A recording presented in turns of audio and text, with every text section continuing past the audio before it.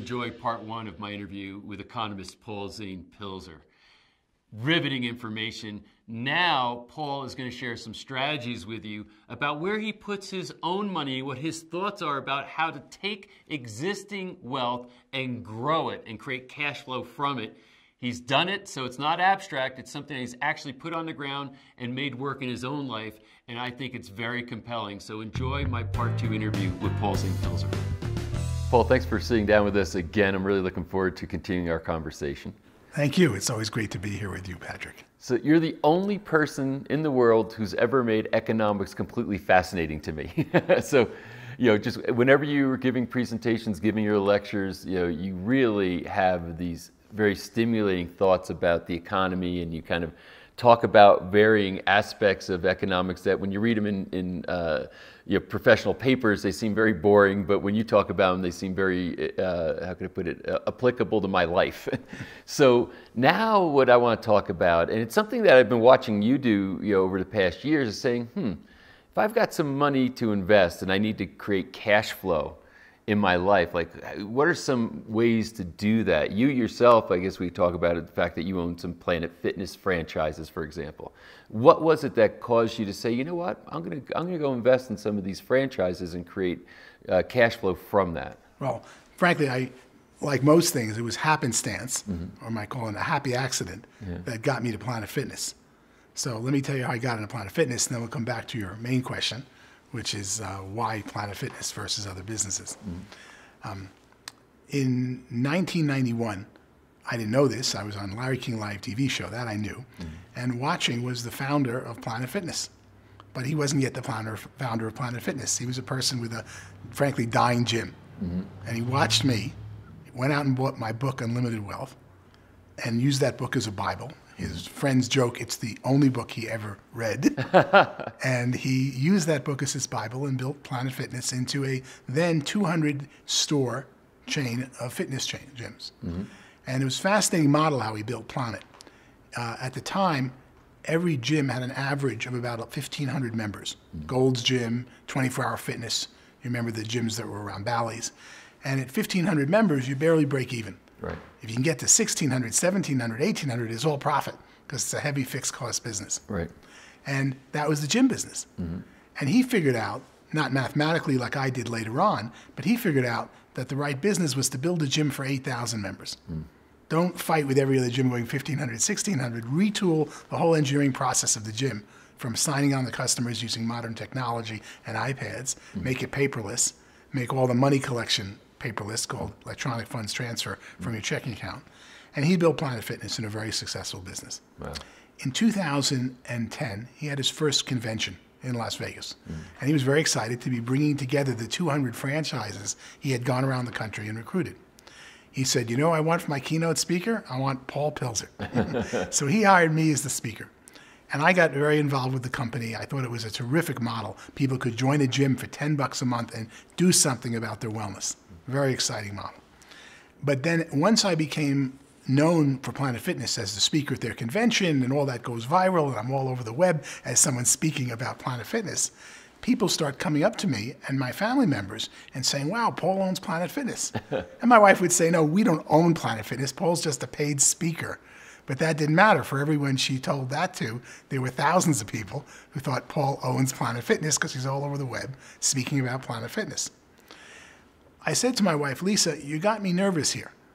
They're using my name, they're using my likeness. I like the company, but I don't know anything about it. They've been inviting me for a year now to come visit them at their headquarters in New Hampshire. Why don't you take off, fly to New Hampshire, meet the management team, meet, more important, some of the franchisees, and make sure this is legitimate. She goes, great. Takes off in New Hampshire. She comes back, she bought a 5-store area development agreement for Salt Lake City, Utah. Without consulting you first? To build stores. Well, she made the deal and signed it, but she saw an opportunity and said, this is a great business. Right. People want to lose weight and they need an affordable gym that's honest and lets them quit anytime. Right. No commitment, $10 a month. What could be simpler? Right. That's how I got into the Planet Fitness gyms. Wow. So Planet Fitness is exciting to me as a mathematician and economist because of the way in which the business works. If you remember back in high school when you studied quadratic equations, there were two solutions. And one was considered a ridiculous solution, and one was the right solution. And you had to look at which one was practical and throw out the wrong solution. I've always looked at the wrong solution, which is mathematically correct, solves the problem, as maybe that's the answer. And a good example of a wrong solution would be Galileo, who looked up at the heavens. Back in the time of Galileo, what could you possibly believe if you looked outside, except that the Earth is the center of the universe, and the sun comes up over here and revolves this way around the Earth. Right. And the moon and all the planets revolve around the stationary Earth. It's wrong, but it's so obvious. Right. And it became our calendar for 5,000 years till Galileo invented the telescope and proved that wrong. Similarly, in a lot of businesses in mathematics, everybody's trying to linearly grow. And in Planet Fitness in the gym business, people are trying to grow from 1,500 members a club to 1,550 to 1,600. And the right answer is throw everything you know out about running a 1,500 member club, retool the whole organization for 8 to 10,000 members, then go out and get 8 to 10,000 members in your gym by low price, honest dealing, and all the good things that go with Planet Fitness. So as an economist and a speaker, I was interested in Planet Fitness and became much more interested when my wife started to say, we're going to open gyms in our business here in Utah where we live. And we're going to use this as a model, she said, to teach our children that retail stores and businesses don't just exist. Somebody takes a piece of land, builds a building, rents to the people, and really works very hard to give someone a great experience. But personally, as a head of household, which is actually what economist means. Economics literally means a household, and economics is the study of a head of household or a householder back in biblical times. I had no idea. It's the first time I ever heard that. The word Greek economics means household or manager of a household. Wow. Okay. So I'm also, in addition to being an economist and a speaker, I'm a householder. I have to pay bills like everybody else. I have to worry that I'm going to make enough money going forward for 4 children who are now in high school to go off to college. I have to worry about where I might live when I retire and make investments. And as a head of household, or as a business person, I like Planet Fitness very much because it's primarily a cash flow business. You open a business like Planet Fitness, you invest roughly about $2.5 million to $3 million in a store. And if everything goes well and it works, which most of them obviously do, you're going to make about $1 million cash flow a year. Something they say in their offering last I saw is $600,000 to $800,000, but a good successful operator I know can make about $1 million a year profit per store. Okay. And I had never had businesses like that. Being a tech entrepreneur and an economist, I had always built businesses that served the customer with a product. And along came somebody who wanted it more than I did, or I wanted to play with some other toys, and they said, we'll buy this from you. Right. So my life financially, since I left Citibank in 1981, that was my last salary. The last time I got a monthly check to live on was 1981, Right. when I left Citibank and went out on my own as an entrepreneur.